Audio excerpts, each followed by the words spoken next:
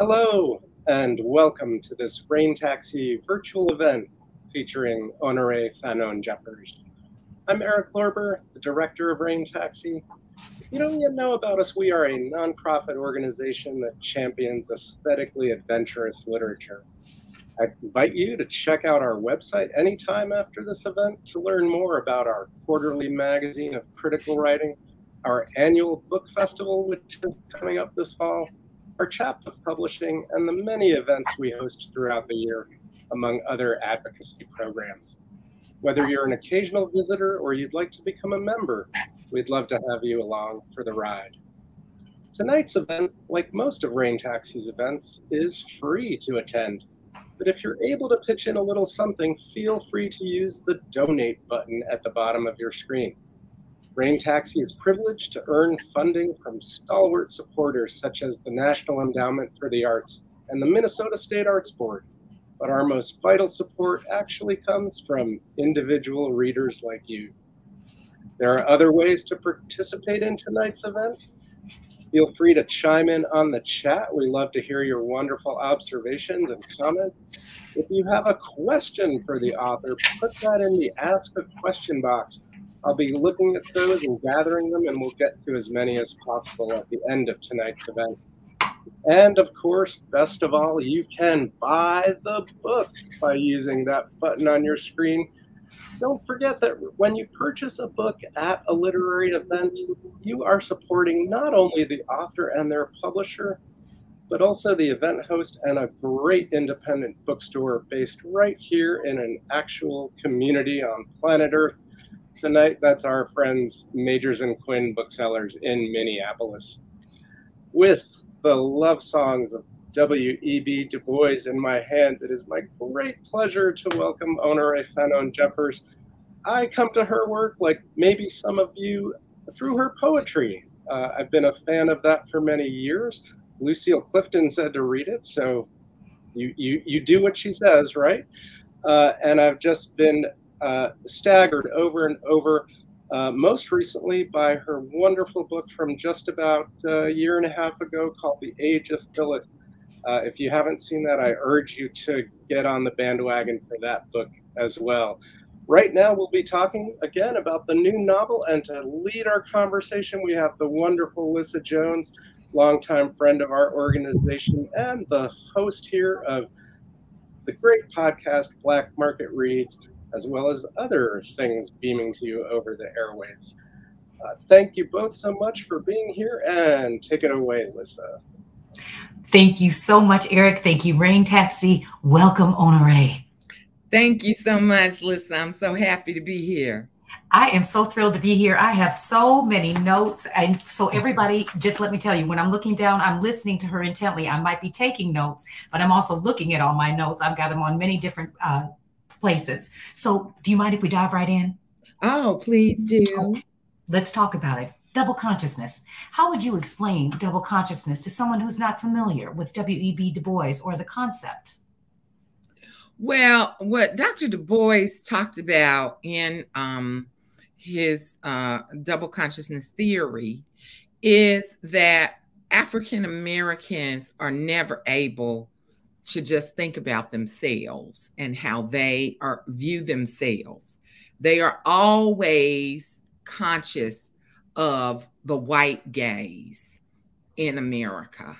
And I used to think that he was exaggerating about that until I went to Senegal. And I went to Senegal to do research on Phyllis Wheatley Peters, the 18th century African-American poet, but just to sort of be in the place and walk among the people and all of that.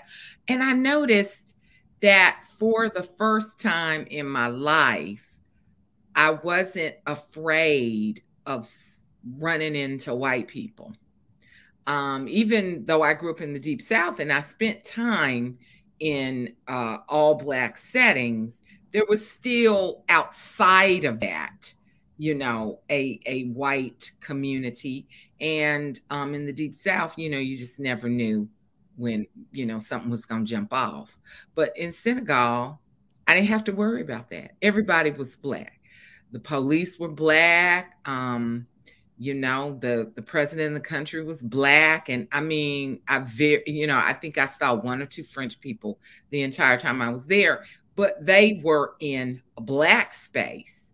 So I noticed that even the way that they carried themselves, they didn't have, you know, this sort of, you know, I own this or whatever kind of, and that's not to say, because I have very dear white friends, that's not to say that all white people are bad or whatever. I have very beloved, you know, white people in my life. But so that is double consciousness. Double consciousness is you were always aware of white people in America when you were Black. You can't ever just be yourself. That is I think the most simple definition of double consciousness. I really appreciate that because it's so foundational to your work. I want to make sure that people understand where you and Dr. Du Bois were coming from, because thinking about this idea of double consciousness, where do you remember your first experience at having to be doubly conscious? I think it was the first time I went into white spaces. What I would like to say is with Ailey in the book, he only has double consciousness again when she enters white spaces. And so there's always this sort of moment where you see the intrusion of her having to be aware of white people, but when she's in all Black spaces, it just never appears, even though she even has a white aunt. The white aunt sets aside her white privilege and enters this Black family, which makes her extraordinary. At first, she's Aunt Diane. She's not, you know, too savvy. And Ailey's mother, Belle, gathers her. But yes, I would say it was junior high school. No, it was 6th grade when I left Fayetteville Street Elementary School in Durham, North Carolina, which was 99% Black. There was one white girl in the whole school, Kelly.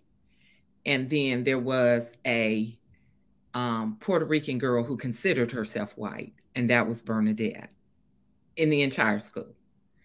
And so we just, you know, we ignored them. It was our space. And it was a formerly segregated school.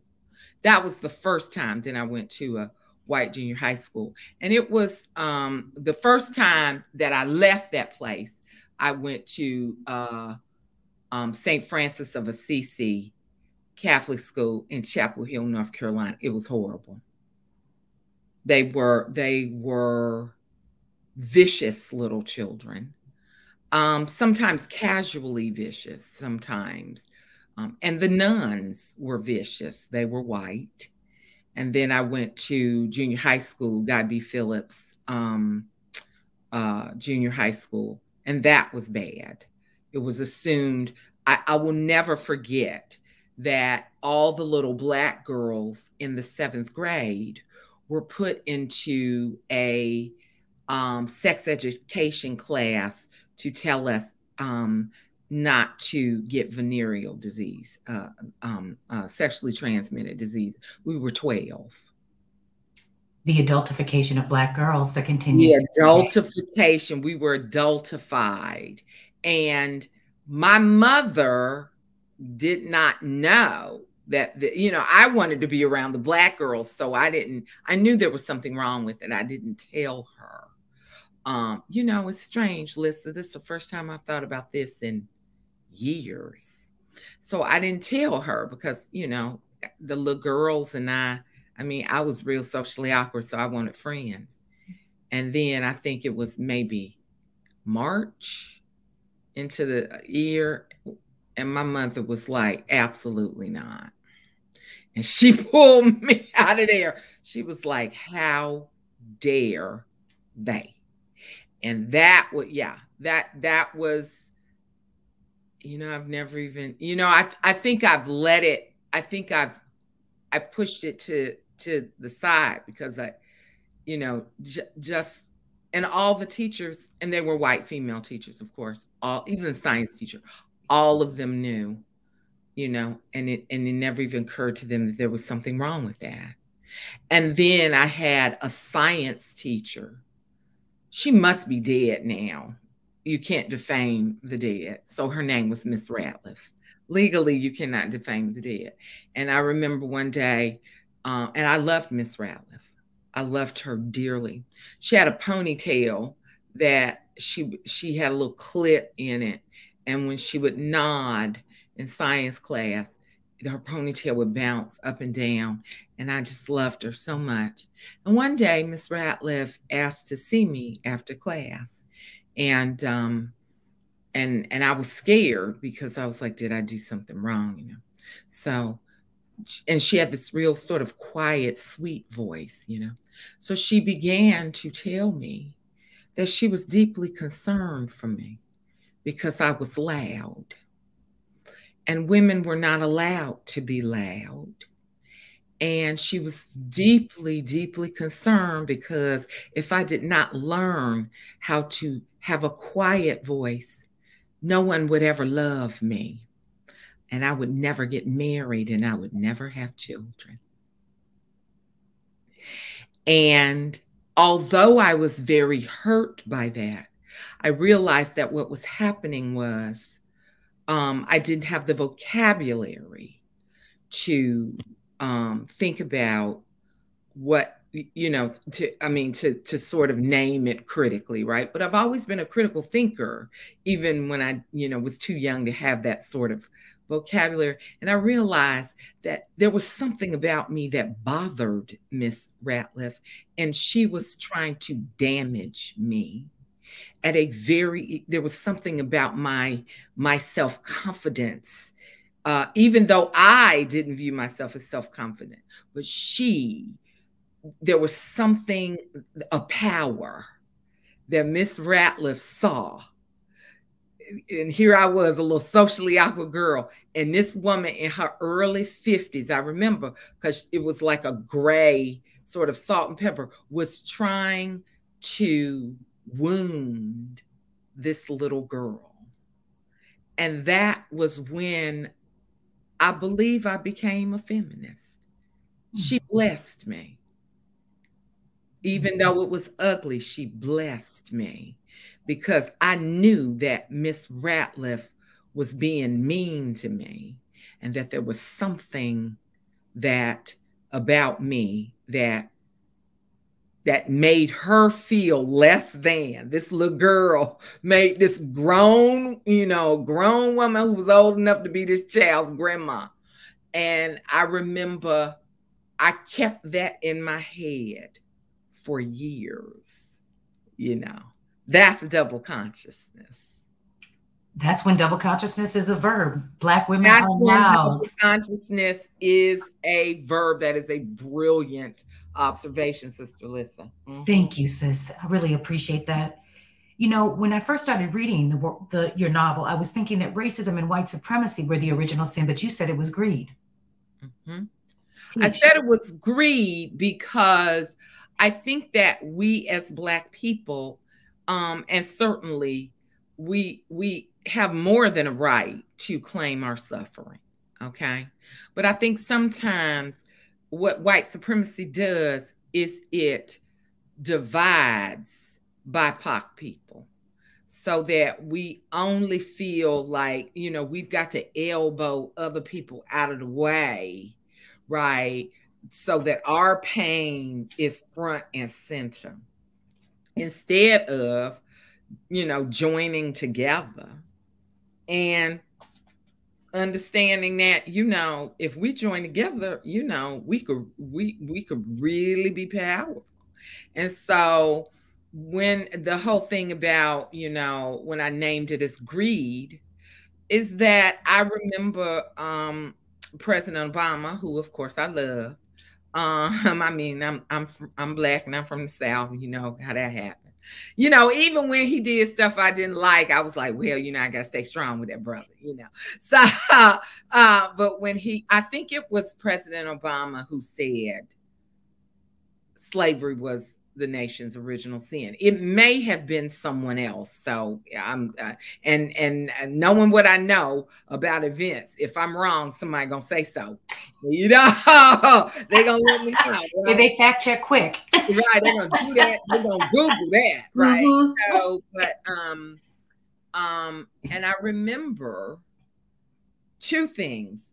When, as much as I loved President Obama, and he had, you know, I truly believe he has some kind of hoodoo power, because I remember when nobody thought that he could win against Hillary Clinton, and then he did that "Yes, we can" speech, and then the young folks put it to music, and that was a wrap.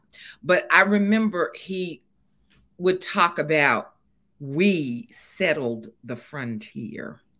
And every time I would hear him say that, it would go all through me, because there were people living there. There wasn't no frontier.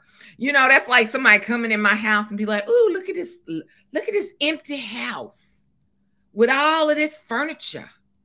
And I'm standing in the corner shouting, "This is my house. This is my house."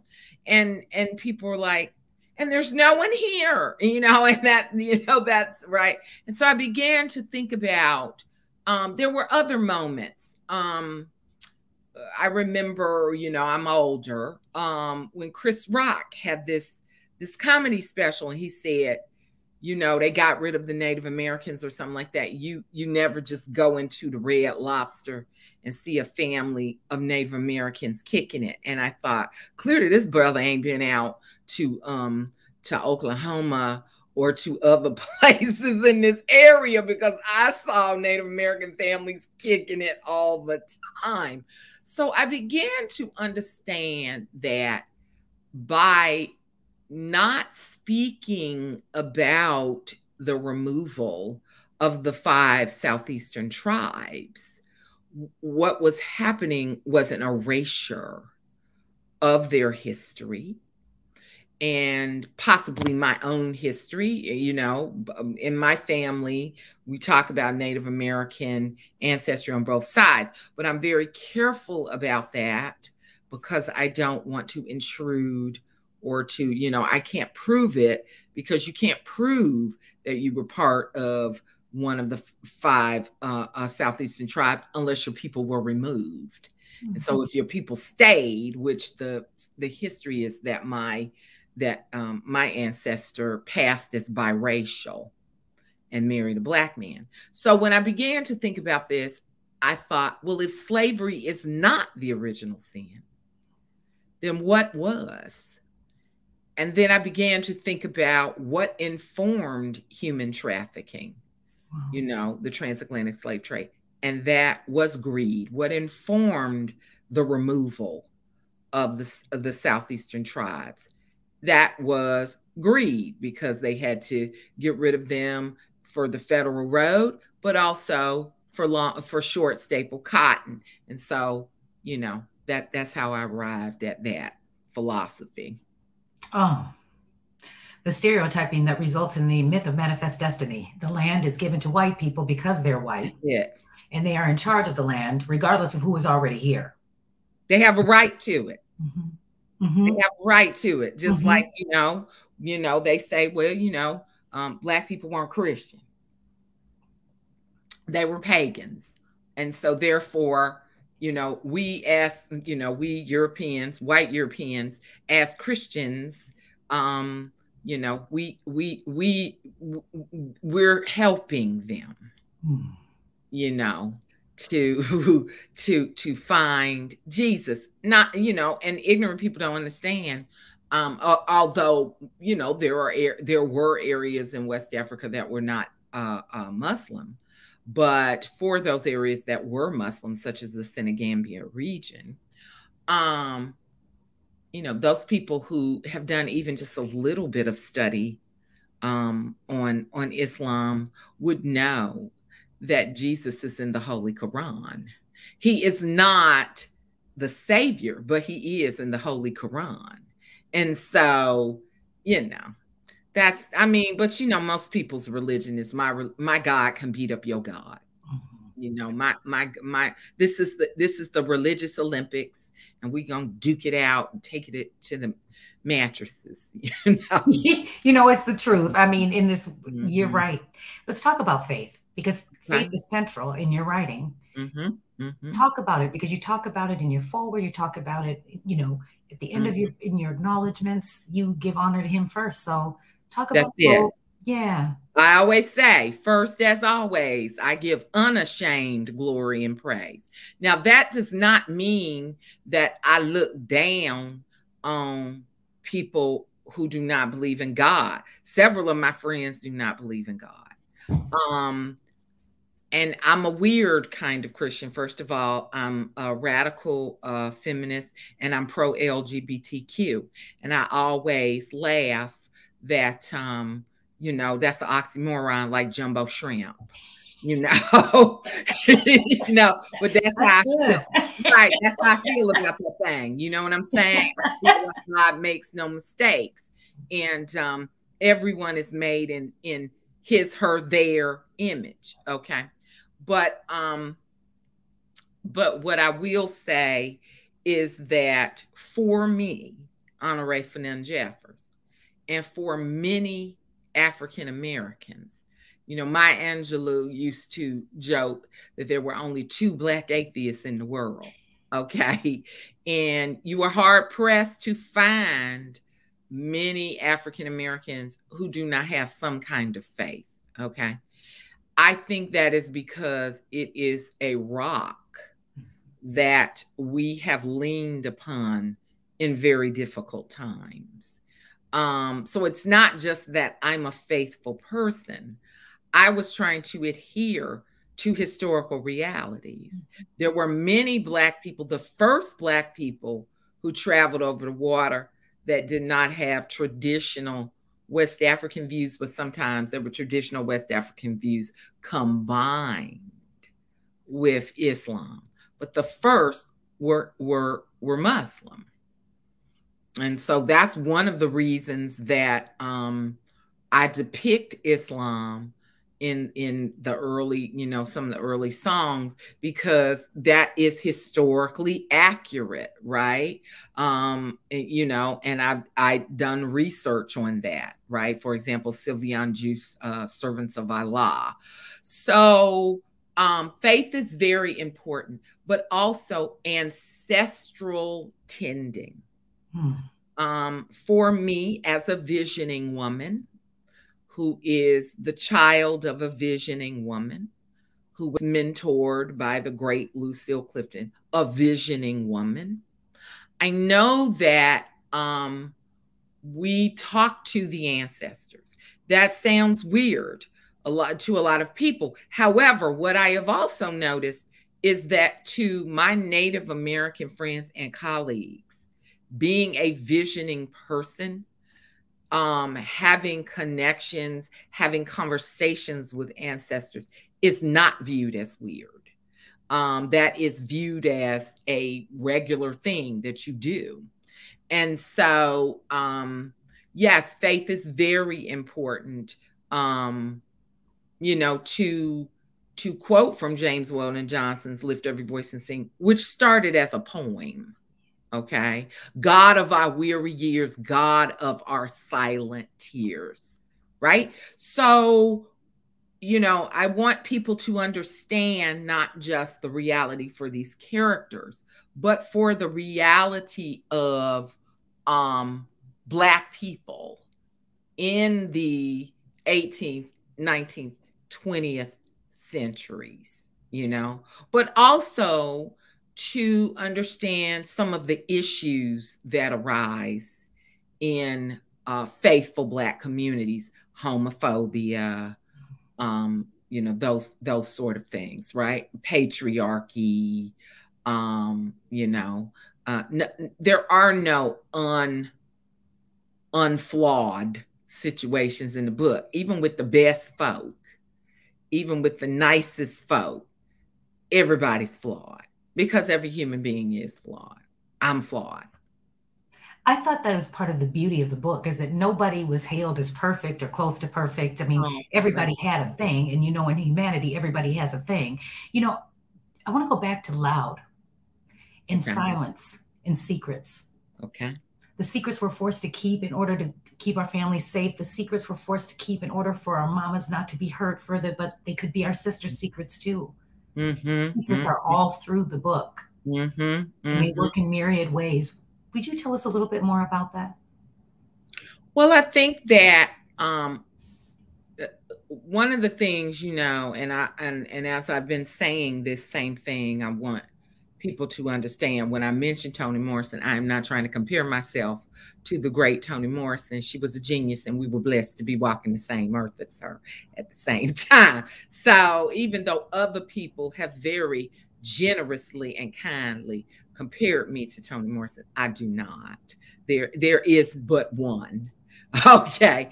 But Toni Morrison used to talk about when she would start a novel, there was a question that she, you know, or a series of questions that she always wanted to ask, right? So the question that I wanted to know, how do we get to this place? How do we get to this place as a country? How do we get to this place as a Southern region? How do we get to this place as a Black community? How do we get to this place as a family? And so one of the things when you're looking at African-American communities, many times people who have been transgressed against are shunted to the side because there is it's an ill-informed impulse. But the impulse is, we have lost so much. We can't lose anyone else.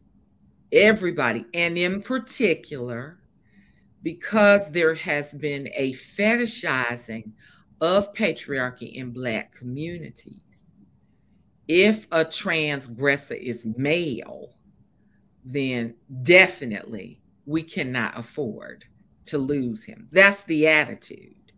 And so what happens is the least of victims, survivors, if they survive, children and women, trans women, cisgender women, and binary and non-binary individuals, those people are considered.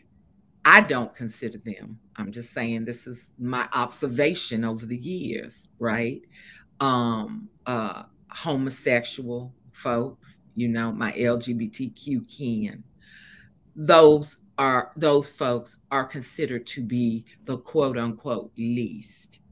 And so the heterosexual cisgender male, or the one who pretends to be, okay, is considered to be the best. And so when he transgresses, we must not only forgive him, we must pretend it didn't even happen in the first place.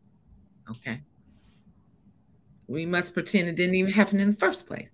So what happens, Sister Lissa, is that we mimic the same sort of erasure of history in our communities that white supremacists impose on Black people and other BIPOC people, right? None of that happened to you, or it wasn't so bad. Walk it off, you know, just get past it, you know.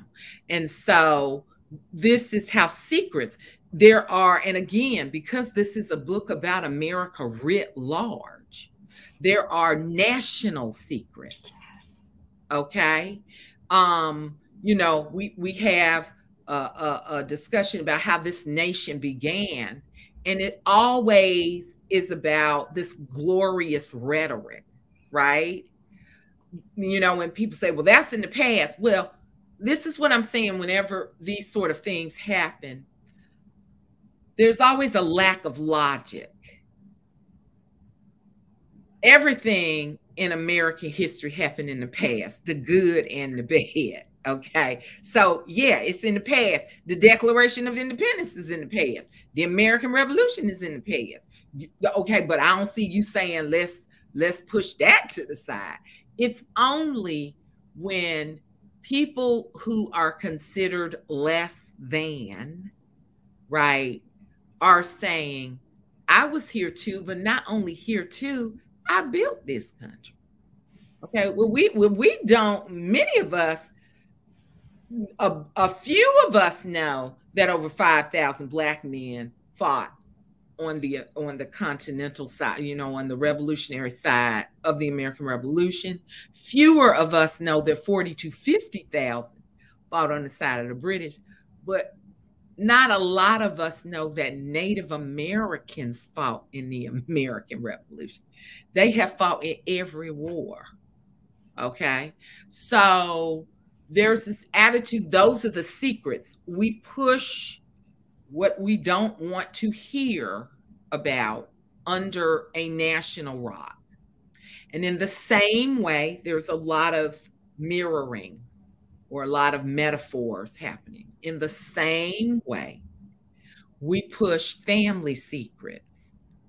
That's in the past. We'll pull out the real cute, the pictures of people in their Easter clothes, and and the James Van Der Zee, photographs and the daguerreotypes and all of that. But we do not want to talk about how someone in our family suffered intimate abuse. We don't want to hear that. No. We don't want to hear that. And so what we're going to do is we're going to say, you crazy. Or we're going to say, you don't love Black people. We're going to say whatever needs to be said to shut you up, because we are not interested in this. And so what happens in the novel is that these three little girls, Ailey and her two sisters, who are transgressed against, who suffer intimate abuse at the hands of their grandfather. Couple of people have thought that Gandhi is white. Gandhi is not white. There are people, you're like, who thought Gandhi was white?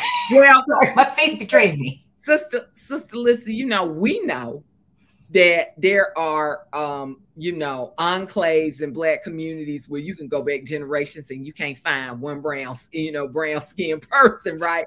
But I don't think a lot of white people are aware of that.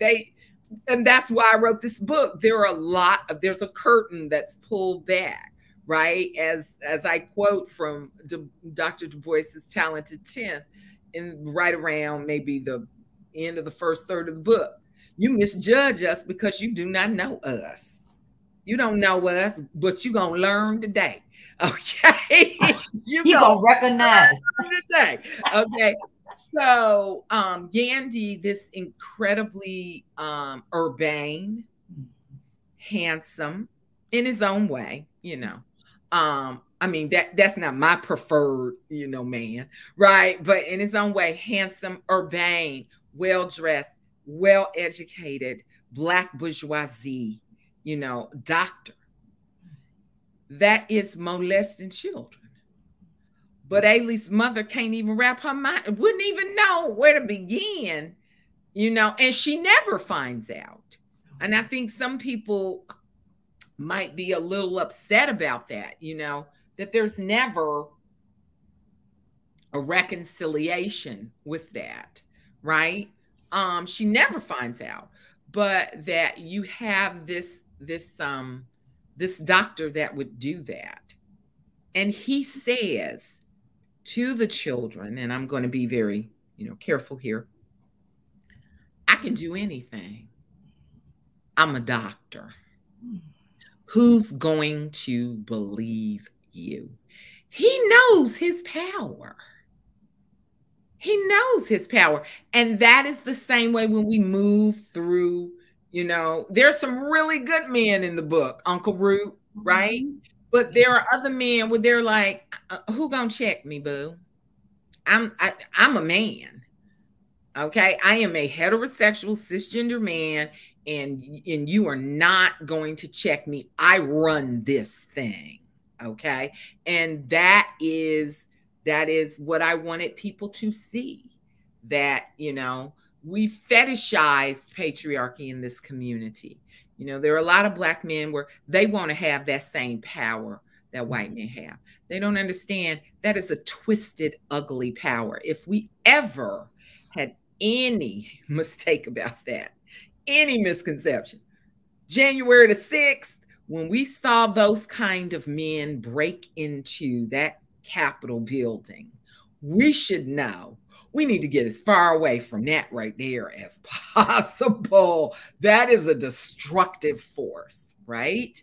But we fetishize in Black communities. And to get back to the faith, you know, you'll hear the traditional Black people, the Bible say, well, the Bible also has slavery. You know, it's conveniently hidden by using servants. That means slaves. That means slaves, right? They weren't paying none of them people a wage, right? There was intimate abuse and justification of intimate abuse in the Bible. There is, you know, all sorts of racism in the Bible, right? And I'm not stumping on people's faith because my faith is rock hard. But what I'm doing is looking at the Bible as literature, not right, you know. And so there's all of that. So, but they'll bring it up in a minute, but they're picking and choosing. That's it. You can't cherry pick. You have to take the whole. You have to take the whole thing as a whole. And when you take the whole thing as a whole, then you know you decide how you feel. I'm not going to tell people how they should feel. I love this little thing, but it just be slipping. But you know what? It's gorgeous. So keep doing you. I do love it. I do love it. I got it on Etsy. Each time you adjust it, it makes me take a deep breath and interrogate what I want to know next. Oh, I love you, sister. Thank you. I adore you too. I'm telling you. Well, okay. Our time is so short, but I want to ask at least 2 more things before we go to audience questions. Okay. Mixed. You write, white men pass their misery on to the Africans. And sister, that landed with me so deeply, Sister Honorée. And I thought to myself, why do white people have a need to constantly rename things? Why do they have a need to constantly rename Black people? Black people. Well, I will say that when you rename something, you erase documentation. Right? You erase documentation. I mean, I use Native American, but you know, after talking to some of my colleagues and friends, because you know, I don't want anybody to get things wrong with Black folks or whatever. So I'm real careful. And I ask people and I'll say, I hope this isn't a stupid question or whatever, because I don't want to be that person that people have made me, you know, this representative of all, right? But it's not Native American. It's Greek. It's Choctaw. It's Seminole. It's Narragansett, and on and on and on, right? But there's this when you erase it, then you make it harder for people to go back and find the proof that you did what you did. Okay.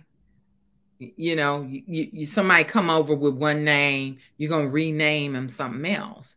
That way, you know, when they're trying to figure out if you've sold away their children or their parents or whatever, how are they going to find that out? And how are they going to prove what you did to them? This is why there's this whole thing. I can understand white people saying they're tired of slavery. I cannot understand Black people being so damned stupid. I'm sorry. To say they don't want to hear about slavery and illogical. They don't want to hear about slavery, but they want a reparations check. What kind of sense does that make? Nonsense. I mean, we're gonna have to get around the kitchen table, sis. Right, you know what I'm saying? So that's how I feel about that. I could go on and on, but then you have a second question that you want. Thank you for being so gracious. Okay, I don't want to miss the humanity of Black people. You know, I think that's what's missed in us all the time. The dehumanizing of Black folk. You show Black love, Black complexity, Black humanity all over. You intended to do that. I can see you smiling. Yes, I did. I in the midst of sorrow. Yes. Because that's what Dr. Du Bois did. In the midst of sorrow. And I think that's the thing when, you know, our young folk and some older folks say they're tired of hearing about slavery. Number one, we have again fetishized imperialism.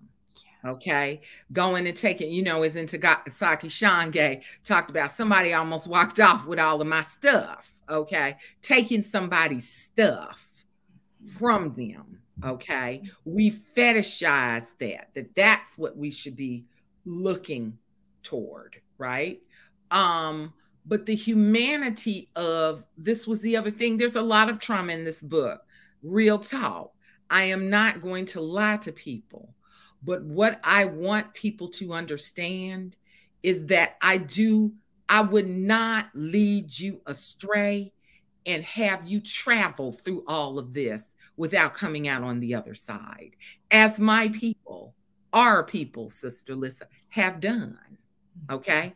And it is our humanity that has allowed us.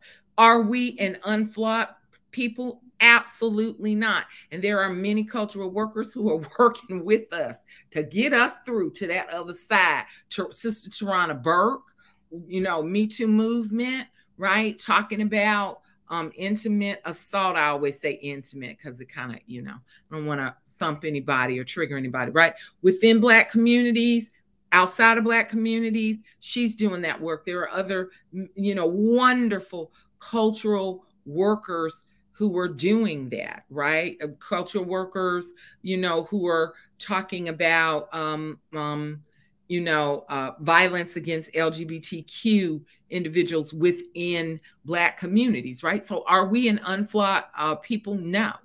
But we, at the heart of it, right? And I could, you know, if I had more time, go off on the fact that there have always been LGBTQ individuals in African communities and people who go against that binary, always that has been, right?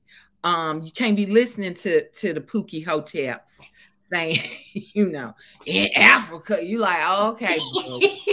Have never been. Right, you need to get up off of them websites and go and read you some books. Exactly. Okay. Is not a thing. Go to the library. It's free for all of us. Okay. But yes, so the humanity of our people, that is what has allowed us to experience these spiritual and physical assaults, right? And to be here.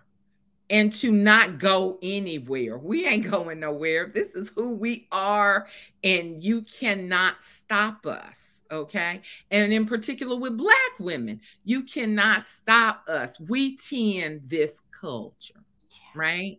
And so that is what I want. I always make a promise to someone reading a book.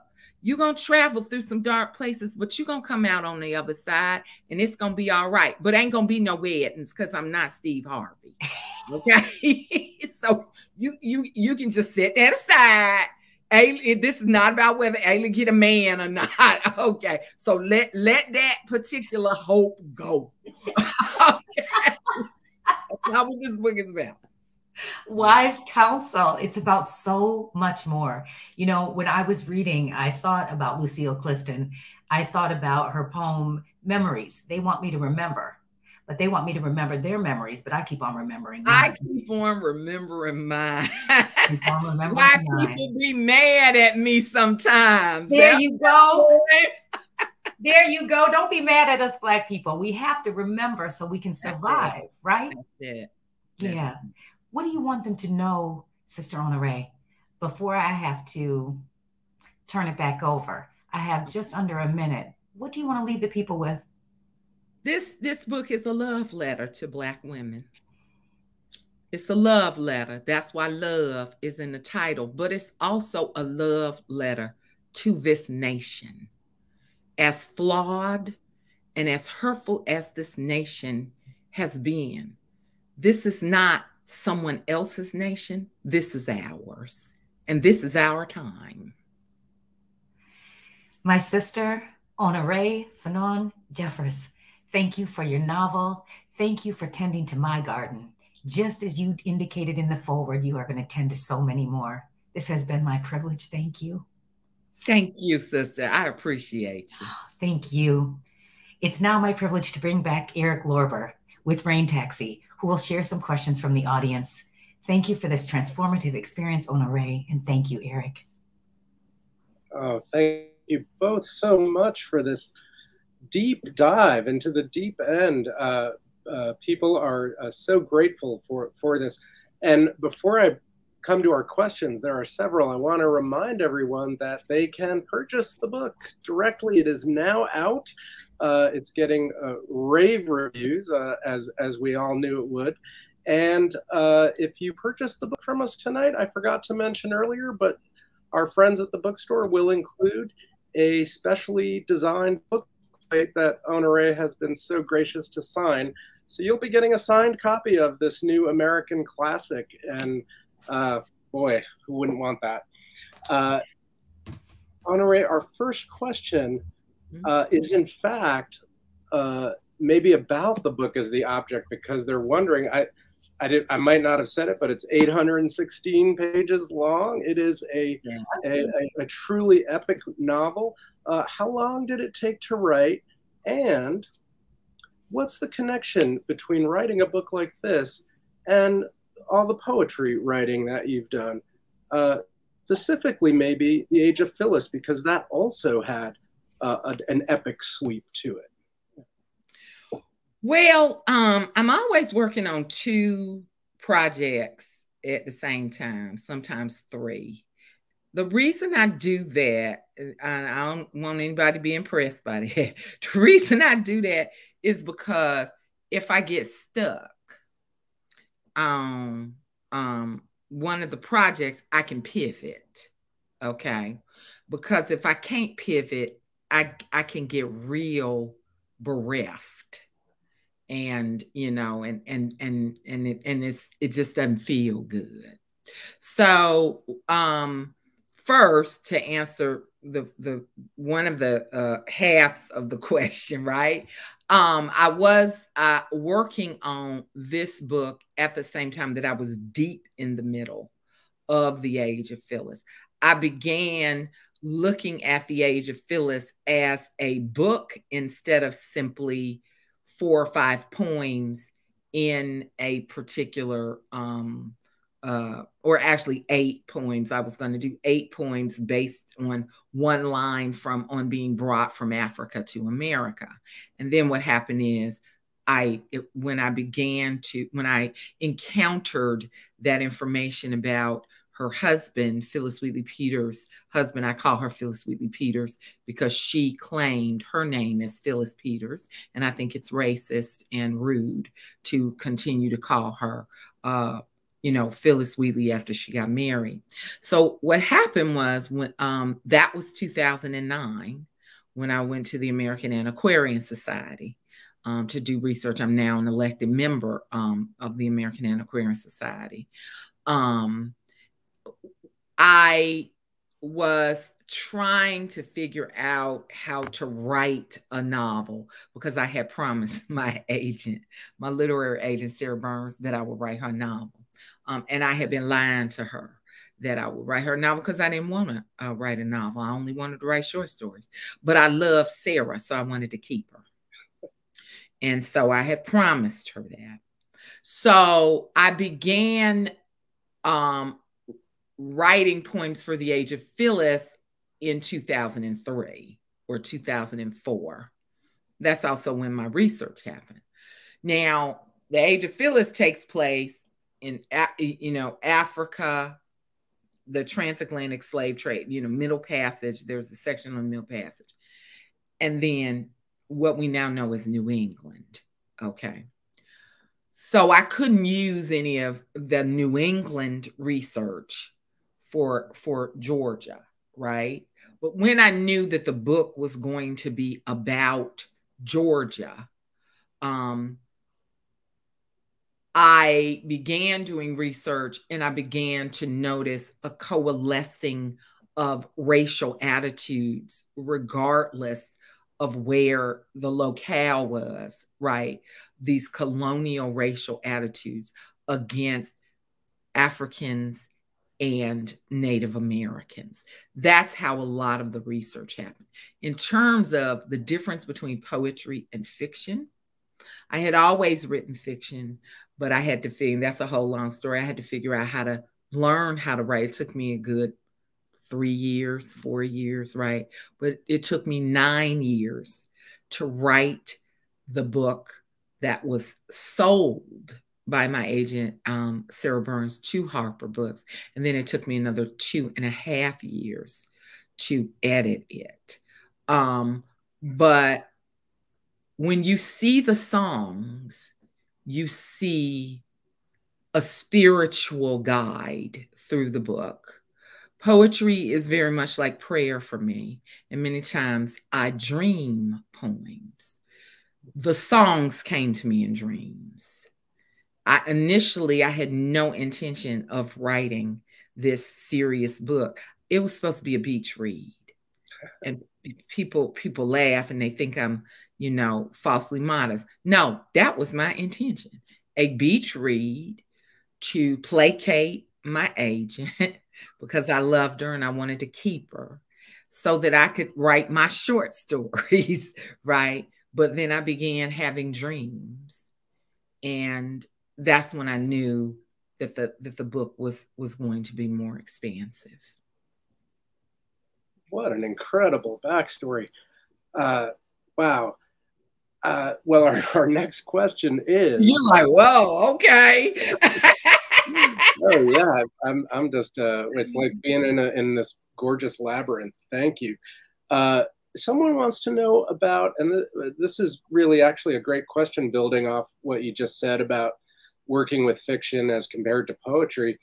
How did you think about how you were going to treat African-American language throughout the history of the book in terms of dialect, African-American English, so forth, and the needs of the fiction, you know, in such an epic sweep? How did you approach that? Well, you know, I think many African Americans code switch. We go back and forth between the traditional vernacular, that's what we call it, keeping in mind that the root of vernacular is verna, which is Latin for a slave born in his master's house. Okay. So, so the thing about it is that I speak in the vernacular all the time. It used to be that I would be kind of embarrassed to sort of shift back and forth. Now that I'm an older person, I'm 54, and I have a confidence about who I am, and I know that I'm smart. It doesn't matter if people feel like this is not the face of intelligence, or, you know, this corn pone and molasses accent of mine is not, you know, what a smart person is supposed to. I had to come to that, though, right? So I have an ear. Some other people have gifts I don't have, okay? And a lot of times people feel like, oh, you're just being modest. No, I think I'm a good, nudging up against very good fiction writer. I am not a great fiction writer yet. I think maybe in 10 more years, I'll be a great, I'm telling the truth, Sister Liz. I'll be a great fiction writer. Now, poetry, can't nobody mess with me. I'm a master poet. But I have been doing that thing for a real long time, right? So in terms of fiction, it is a natural voice to me, the vernacular, the African-American vernacular, because I have a poet's ear. But I also grew up in the Deep South. Everybody can't do it. I've seen some people, and it's a little sad when they try to move into, right, because people think all Black people can do language. And all Black people, everybody can't do everything. You know, you know, there's certain things I just can't do, right? So the language is natural to me, all right, because it was my mama's language.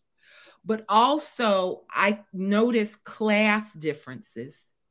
There's also a difference between vernacular that was spoken by Black people born in 1900, 1909, and Black people born in the 60s or the 70s. There's a difference between those Black people and the kids that are talking now. And I know the difference between that. I mean, when you spend a lot of time by yourself and you spend a lot of time in your own head, you figure those things out. I'm not trying to diminish my talents. I do think I have something extraordinary, but by the same token, I think we all have something extraordinary.